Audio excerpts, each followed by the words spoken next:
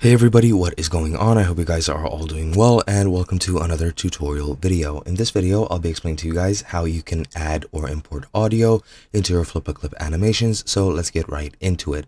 Now, FlipaClip is a free mobile application which you can use to create your own animations. You can create animations on a blank background over a image you insert yourself. You can add audio to those animations, you can export them and create movies out of them, and so on and so forth. The only thing is, for some certain things, you do need the premium version, such as exporting your clips without the watermark, or using certain fonts, using certain brush styles, and so on and so forth. It also removes ads, so it's a big plus. However, it is not mandatory. But yeah, to add audio, I'll be using this ball or this walking animation. Let's say the walking animation, it will work just fine. If I play it, as you can see, it is completely silent, and it is pretty much just a simple animation of a sort of figure walking. Now, to add your own audio, what you want to do is click on this note in the bottom left. Once you click this, you have this sort of audio track system. You can add whichever audio effects you would like to either track.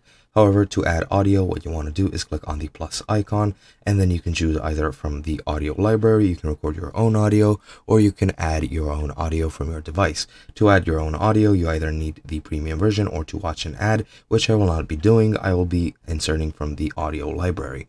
I'll just use the fun sound effects library, and once you're here, you can just play whichever you would like, and you can add it yourself. However, you do need the premium version for this one. I think you might even need the premium version for all of them. I thought you could use it without it, but I guess I was wrong.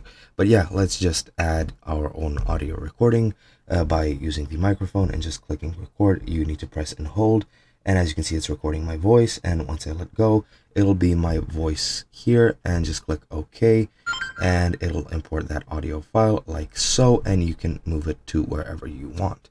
And that is pretty much all there is to it. Hope you guys enjoyed. I'll be seeing you guys next time.